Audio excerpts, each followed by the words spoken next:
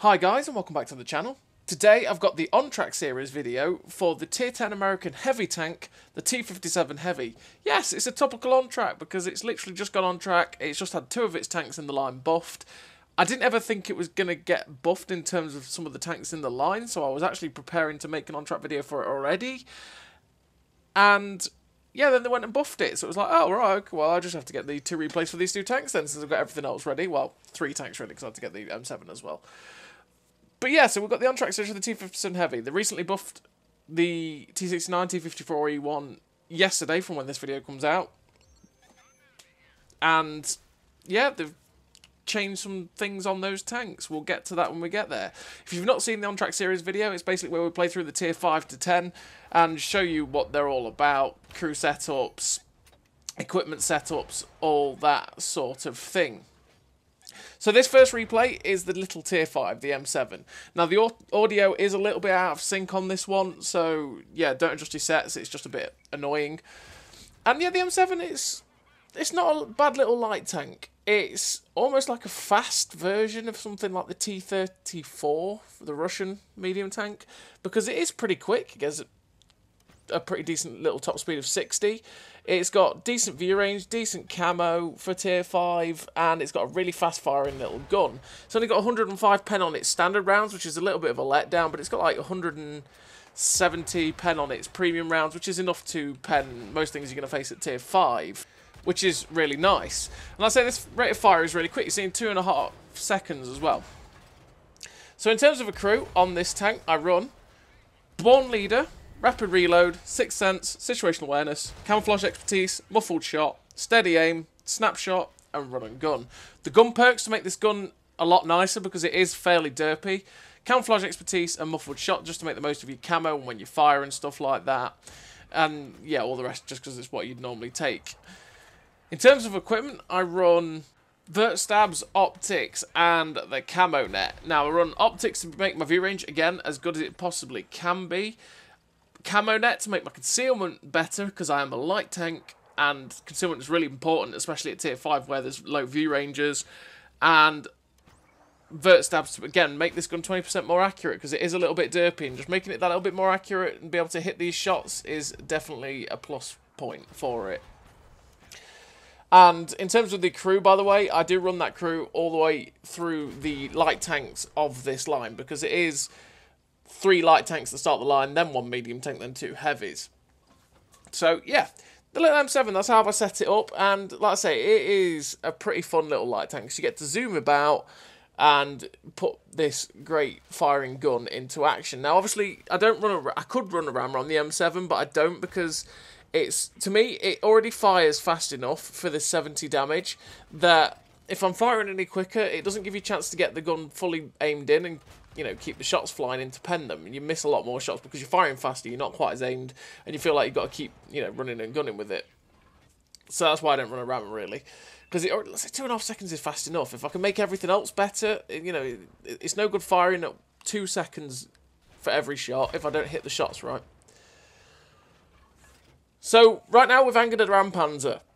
We tried to shoot the Rampanzer once, and this man is now charging. You can see it in his eyes. He is the Rampanzer extraordinaire. He is coming. And it's like, okay, you know what?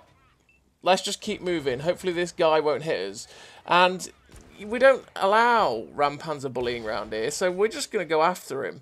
And we start smashing the shots in while we're on the move. He is missing all of his shots, and it's like, well, goodbye, Mr. Rampanzer. And the Rampanzer gets shut down. There we go. It's always great to shut the Rampanzers down at tier 5. But now the Churchill 1's getting involved, and it's like, oh no, Mr. Churchill 1, please don't. Oh, okay.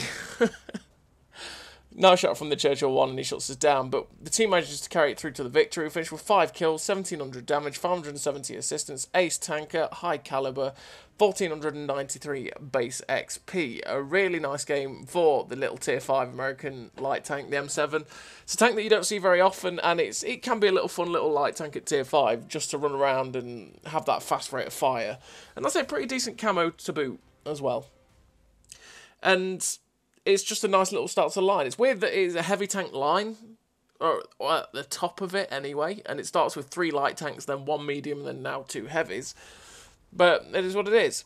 We're on to the second replay, and this one is in the Tier 6 light tank, the T21.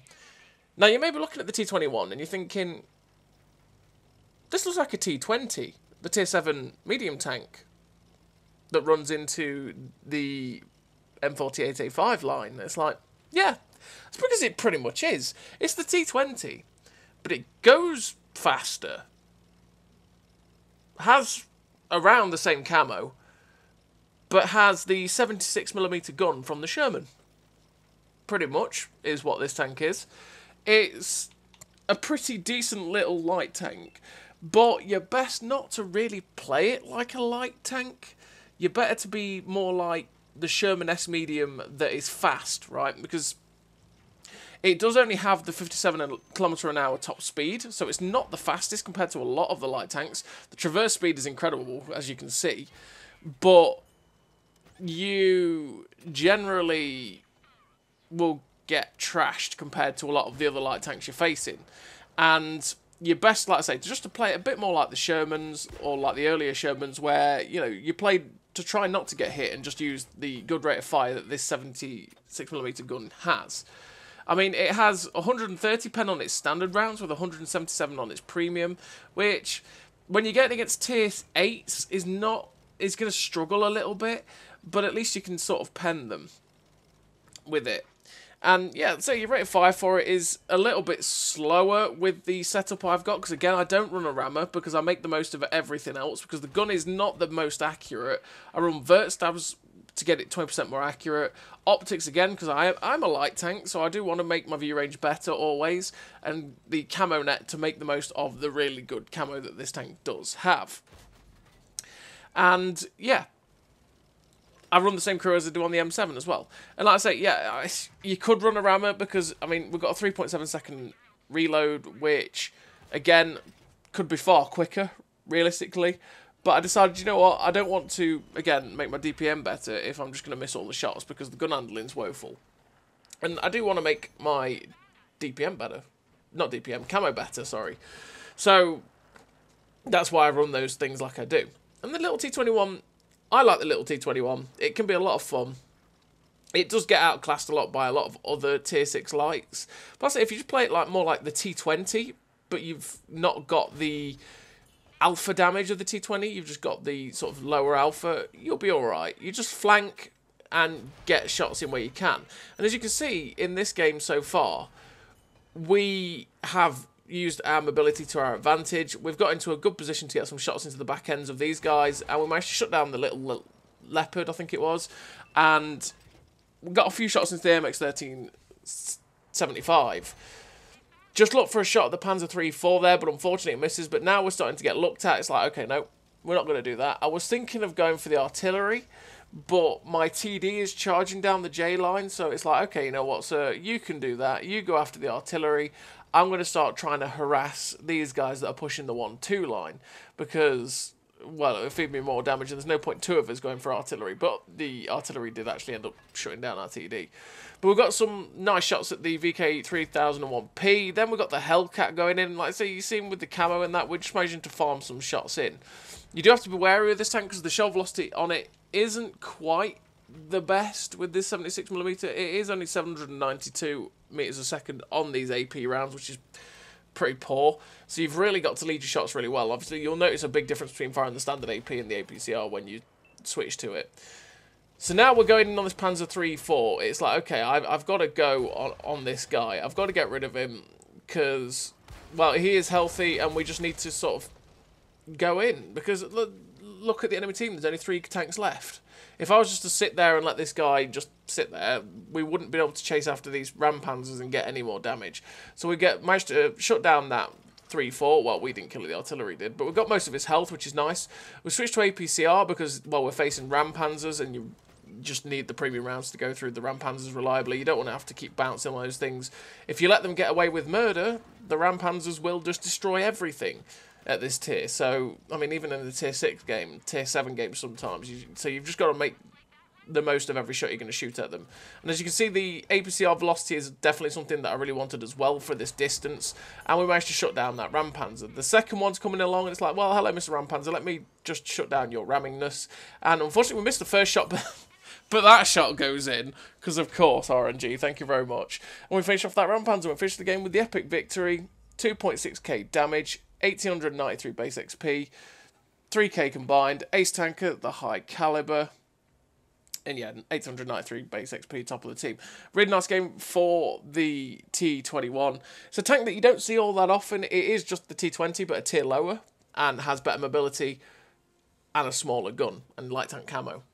And it's a pretty decent little light tank to play. It's pretty nice. And it's one that I definitely enjoyed playing through to the 3 mark on it. And we're on to the tier 7 now. And the tier 7 is the T71 DA. It's actually a tank that I really have always loved, and that's from its original form as the T71, when it was, you know, it could see tier 9s and 10s. Like the Lycan, that's what it used to be like. That's why the Lycan now has that wonky matchmaking where it can never see tier 5s, because it's still got the same stats as the old T71, which is what the Lycan was. And I've always loved the Lycan and this tank. It was just always fun. And obviously this tank now only has 145 pen on its APCR with a 210 heat, but it's still got a lot of other little good things going for it. And I just have always really enjoyed the 6-shot autoloader. I've always enjoyed the mobility. It's just a lot of fun to play. I mean, there's a reason it's the tank with my highest base XP from when I 3-marked it, which was like, what, 3.1k base or something like that? I don't know. It was in the 3rd mark video for the tank that I did a little while ago, where I did like 11k combined in it or something like that. And yeah, it's just so much fun. So in terms of equipment on this tank, I actually run a pretty standard light tank autoloader setup, and that is optics, vert stabs, and camo net. Because camo net, again, because you are a light tank, so you want to make your not your DPM, DOI. You want to make your camo better. You want to make it so that it's harder for you to get spotted. Vert stabs 20% more accurate on the gun, because that's just what you need to be doing. And optics to make sure that my view range is as high as possible. And we're on highway. And so far, we've missed a lot of shots. This has been so much run and gun. I mean, naturally, this tank is not the most accurate, so when you're firing on the move, it really does struggle. You're best to get yourselves into flanking positions and start using the autoloader to just put fresh damage in. Now, we have been very aggressive to get under this bridge on highway, but this is just what you want to be doing in a light tank, because you can get good spotting out if you spot the TDs and stuff like that and the campers. How does that bounce? Okay, yeah, so you can spot all their campers along the 7-8 line, and anyone that crosses the A line can get spotted and get shot up by your team, which is what's happened, because a lot of their team did cross. And we've ended up with 3.3k spotting and 1,000 damage so far.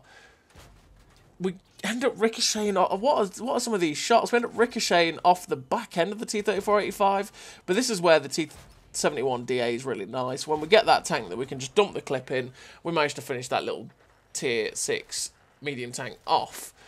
And it does reload very, very fast. So there's that SU-85 there. I'm not too concerned about him because he's got a medium tank closing in. What I want to do is get up to this ridge up here and see if I can spot their artillery, see if I can possibly get a shot into the back end of the SU-85 if he pokes up, which he does a little bit, he just teases us. And there we go, we find the Hummel. It's like, hello, Mr. Hummel, just let me get rid of you. He fires a shot, so we know he's not going to shoot us if we get spotted. We shut down the Hummel. The SU-85 ends up coming back up, and I'm just trying to blind fire it, and we end up missing it with 2. And then ricocheting off his side. What is going off? RNG, stop it. Wow, I mean, some of these shots have been like, I mean, the on the move brawls were terrible, and that's just the way it goes, because it sometimes can be like that when you've got a tank that's not got the best dispersions. But some of these bouncers have been just wow. But here we go, we've got some flanking shots. We've only got heat left, which gives us 210 pen, and we managed to get a couple of shots there into the 45 TP. Now we're just going for some shots there into the Churchill, which we managed to get 2 in, even after he got unspotted. We've got 1 left, so it's like, well, okay, I'll just bounce off the SU-85 again with heat. Oh no, because the shot was not the most well aimed, and it went to the far left. Fortunately enough, he's trying to hit us on the move, and he misses. He misses again. It's like, well, okay, turretless TD problems now for you, sir. We pull off the handbrake turn, and we end up missing the first shot and tracking him only. Oh, it's been one of those games. It's been one of those games. It's where RNG just goes, you know what? Every little bit, we'll just miss most of those shots. Why not? So, there's only 2 tanks left. There's the KV3. Make that just 1 tank left. There's the Churchill 7. We've got 4 shots left in the clip, so it's like, well, I can pen this guy if I get over here and start shooting him in his lower plate. The first shot tracks him in place, which will make these other shots really easy. And we managed to slap all 3 shells of the last bits of the clip in and put him down to a total where he should be easily killable. And again, the reload on this T71 DA is so nice. It reloads so quickly that we can just go again. And it's like, well, Mr. Churchill, I'm back for more. I didn't lose any hit points to you originally, so I can survive your first shot.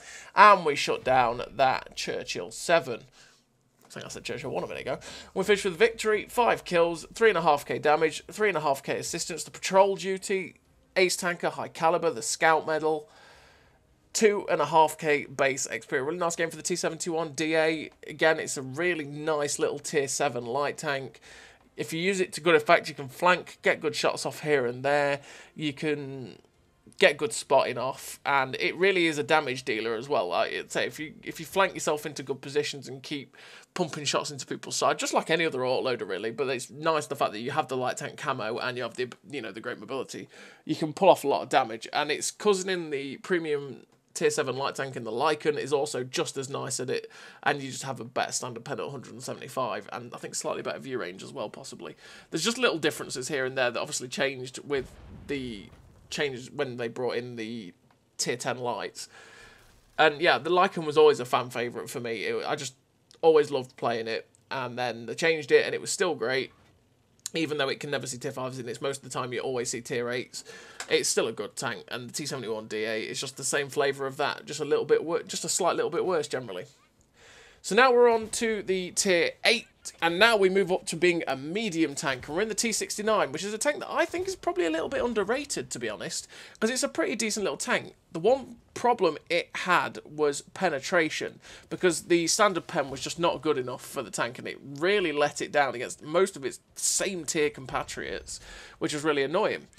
But then they've given the T69 some buffs. So on the T69, they buffed some of the stats for the stock 76mm gun, and they buffed the penetration of the 90mm gun from 195 and 250 to 210 pen on its standard AP rounds and 280 on its heat rounds. All those heat rounds are dirty, which is really nice. It makes this tank so much nicer to play, so much user-friendly, because 210 pen is on the lower end of a lot of tier 8s, because a lot of tier 8s these days anyway are starting to push the 220 mark, but 210 is good enough. It's not enough to struggle anymore.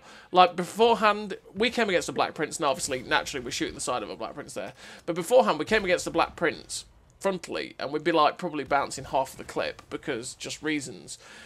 Now that extra 15 pen is lovely for it. It's really nice, and I really enjoyed. The T69 is one of those that I never really played because I went through the old school T49 to get to the T57 Heavy.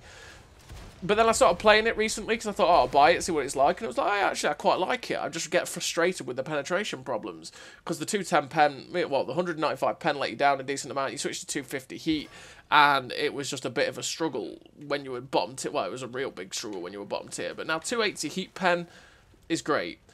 One thing you've got to bear in mind with this tank is that you get better shell velocity on your heat, because for some reason you get 1,100 and something on your heat rounds, and it's like 900 and something on the standard AP, so just bear that in mind. If you have to fire at range and you're firing at something that's quite heavily armoured, you are literally best to just switch to the heat rounds. And the one thing that this tank is good with as well, and that's one thing that is nice about it, is the fact that it's got pretty decent mobility with the 51 kilometers an hour top speed, so you can flank about quite easily. And then you also reload really quickly, and you put out the damage pretty decently quickly as well on the intro clip, because it's a 2-second intro, as you're seeing. So on the whole, this tank is pretty decent, and it's a pretty underrated and kind of fun tank to play. So in terms of a crew on this tank, I run Born Leader, Rapid Reload, Sixth Sense, Situational Awareness, Run and Gun, Steady Aim, Track Mechanic, Camouflage Expertise, and Muffled Shot. Now I run the Camouflage Expertise and Muffled Shot because you are a medium tank, and you can basically get pretty decent camo if you run these, and then also the gun perks to make that gun a little bit better. So generally for me, this gun has actually been pretty decent. So I didn't really feel like I wanted to run Snapshot. I just wanted to make the camo a little bit better of this medium tank, and it helps it when I get to the sort of positions where I can, well, where I'm flanked and I can stay unspotted while dumping this clip, because the tank doesn't really have any armour. It gets absolutely butchered when people shoot at it. It has the kind of armour though on the turret, like the T57 Heavy and the T54E1 though, that has those random angles that just bounce every now and then, so you can rely on that a little bit every now and then. But yeah, generally it doesn't have armour, so don't rely on it. Just play it like that medium tank, flank, and put your auto-loading shells into good effect. So we get a nice shot there with the heat round into the VK3002M, get a second shell in, and you can see that extra shell velocity that this heat round gets. It's really nice. And with this 280 heat pen now as well, we can go straight through the side of the Goranich, no problem. With the 250 beforehand, we probably still could have gone through the side of the Goranich, but I don't know, it always felt like it struggled even against tanks like KV5s, pretty much. This tank is definitely underrated, and I've really enjoyed my playing of it, to be honest. So, on Thick Vault Ridge, so far, we've managed to, encounter, so we managed to push up the 2-line, get to 4.5k damage so far, as we pushed back across the CD line. They've only got 2 tanks left, the Goranich, and the Tiger 2, who is up here with this medium tank. And it's like, right, okay, you know what, I'm going to push up to help this medium tank against this Tiger 2, and all the while, I can see if I can get some flanking shots into the Goranich. Because the Goranich is attacking this heavy tank and TD, he's just destroyed the TD, so if I can get myself into a position where I can help both this medium tank and this heavy over here fighting the Goranich, then that'll be great times.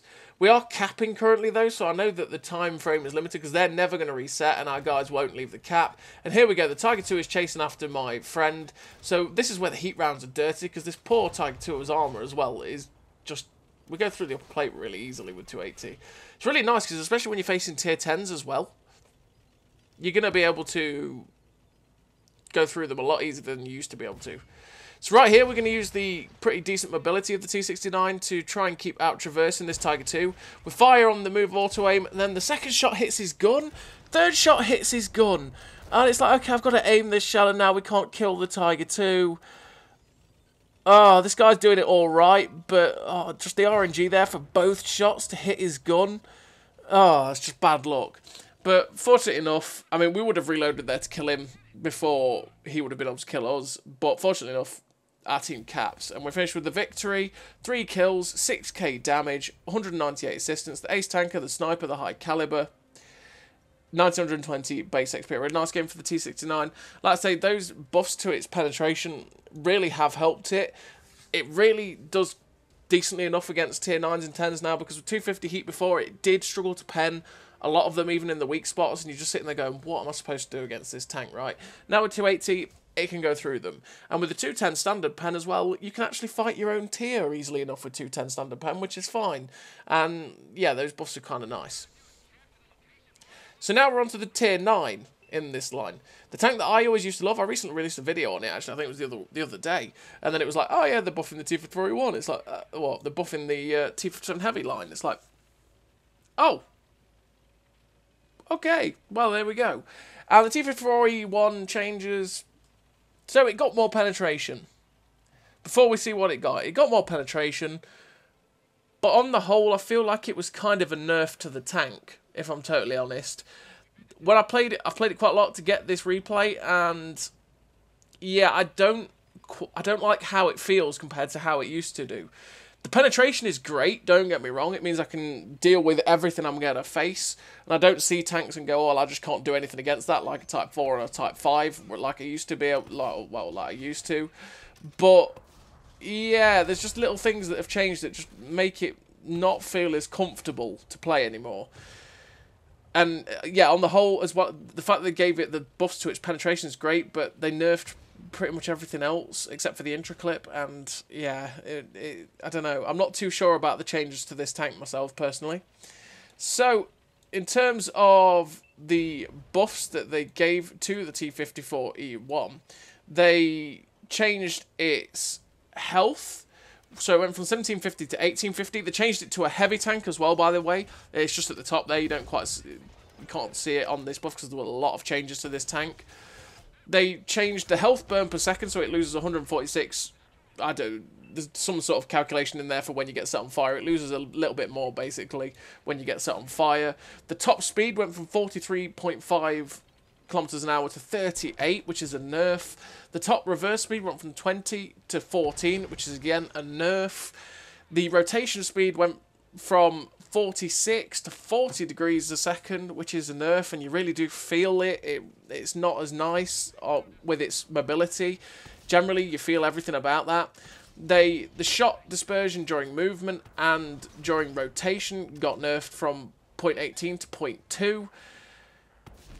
The hull armor went from 110 to 127, and the turret armor went from 127 to 152, which is a buff. But to be honest, you don't really feel it. You still get penned very, very easily. The penetration on its 90mm gun is the same as the T69, which is the stock gun, which is quite nice. They added the HE round to the gun. Pointless, because you're never going to take it, because your lack of ammo. Your premium round got changed from APCR to heat, which then, with the penetration changes, went from 210 pen on the standard AP and 255 on the APCR to now having 248 penetration on the AP and 310 penetration on the heat rounds, which is glorious. That penetration is fantastic. That's what it should have had. Because now I can actually deal with tier 9s and tier 10s. And I'm not having to look at this tank and go, well, I've just got to lose silver and 5 gold all the time, because that's the only way I can be anywhere near competitive with it. So that penetration change is really nice. But they also nerfed the reload from 33 seconds to 37. If they just changed it back to 36 like it used to be, that wouldn't have been too bad, because, well, it was really good with 36-second reload. I didn't ever think it needed a buff into 33 like they did. On a Reforge about a year ago, they changed it to 33-second reload when it used to be 36.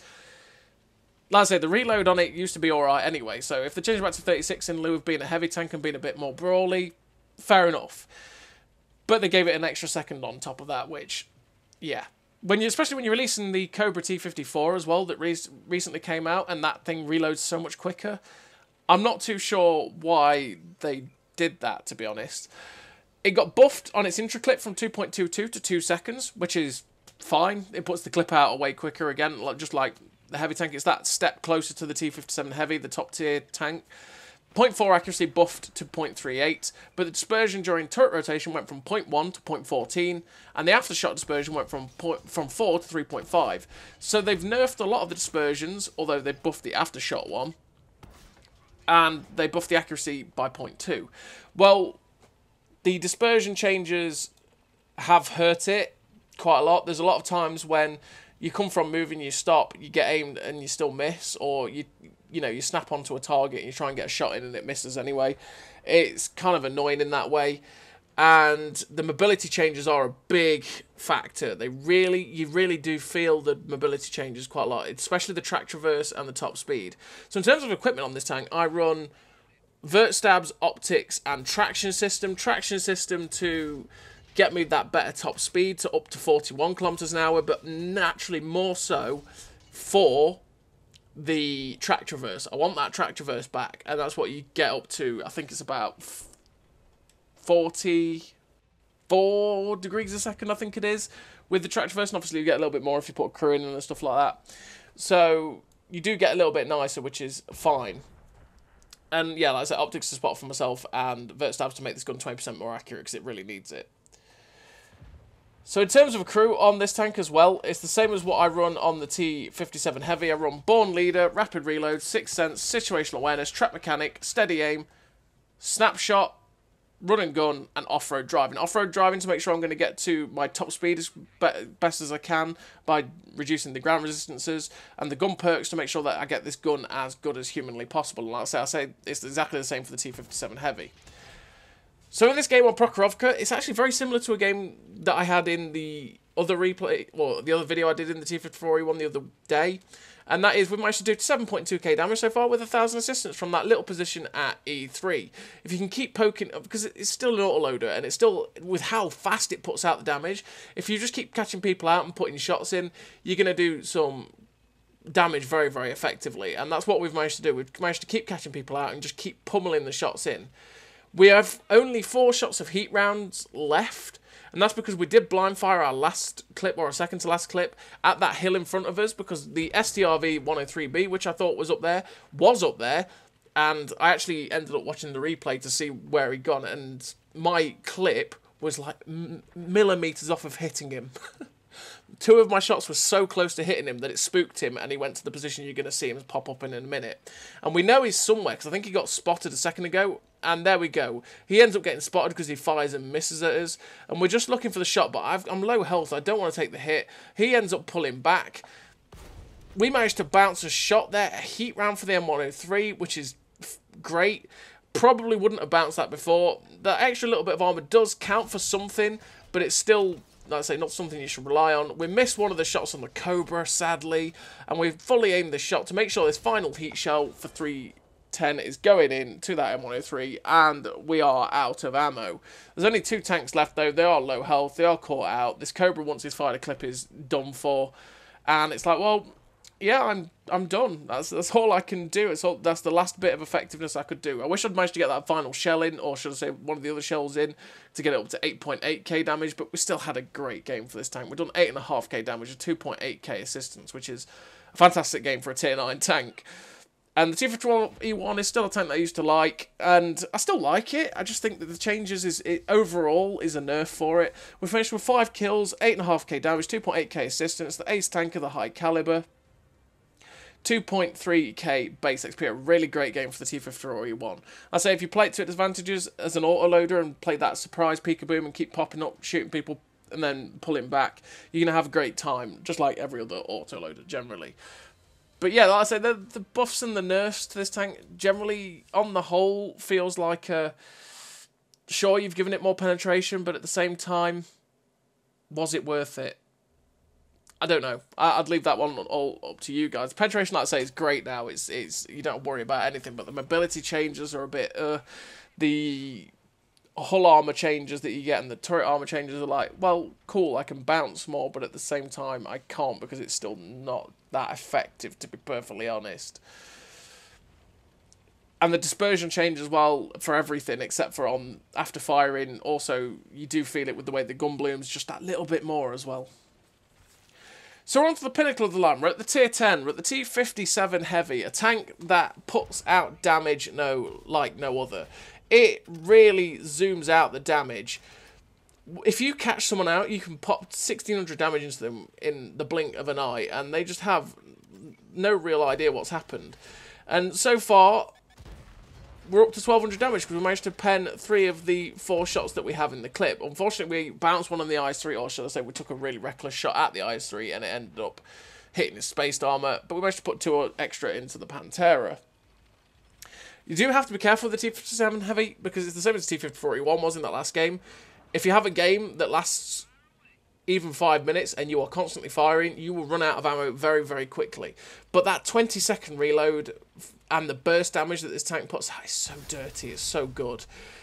So as you can see, our next target is this Trinity, and it's like, oh, hello, Mr. Trinity. Oh, the shot derped.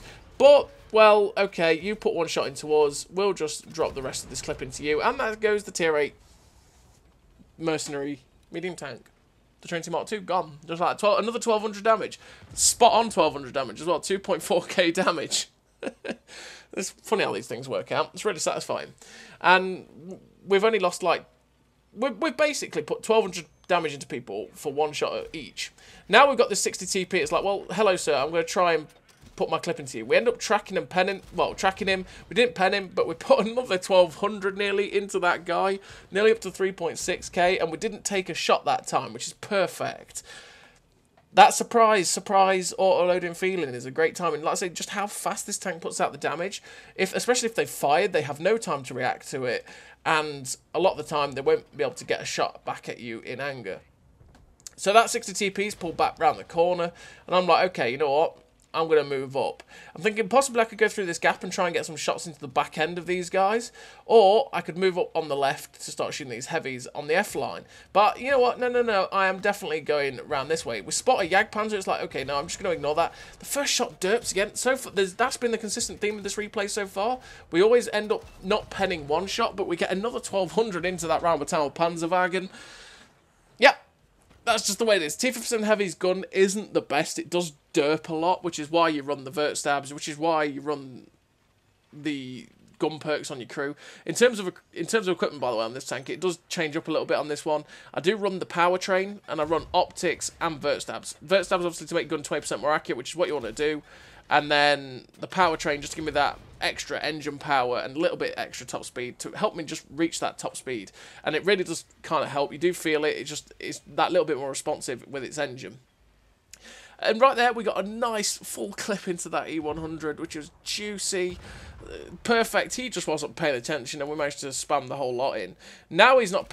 now he's pulling back. We end up missing the first shot because we try and snap it into the side of his turret. But we're going to move up. I want to put my final 2 shells into this guy to shut him down. Unfortunately, with Ricochet 1, he pens us. And then the final shell doesn't go in. We end up doing track damage. Well, we track him. And it's like, well, this is awkward. Sure, I'm going to reload really quickly here. I'm going to reload in the same amount of time near enough that he will. But he's going to pen me probably for 700. In fact, he goes for the guy behind me. And then I'll be able to finish him off, which we do. And naturally, we didn't want to end up on a lower hit points because we wanted to be able to, you know, still have some to save to take a hit here and there to drop clips. But fortunately enough, this M103 gives us some shots into his back end, which we say thank you very much, and we finish him off. We're up to 7.6k damage with 167 assistance. We've got 1 AP round left, and I was just looking to see if I had any shots at anyone so that I could put, you know, put this round to use. And then, fortunately enough, that shell goes in. Then it sets the Jagdpanzer on fire and finishes him off. That was a tight angle to hit that guy from, so we'll take it. And there goes the Jagdpanzer, and we're up to 8.1k damage with 167 assistance. This tank excels in those sorts of areas where you can just keep pumping clips out, keep cashing people out, keep dropping shots. So city maps like Siegfried Line, where you can get involved in the cities and stuff, is always going to go well. So now we've only got 8 rounds left of heat. We get 1 shot into the artillery. We get 1 shot into the 268 version 5's upper plate. And then the final shells miss the 268 there.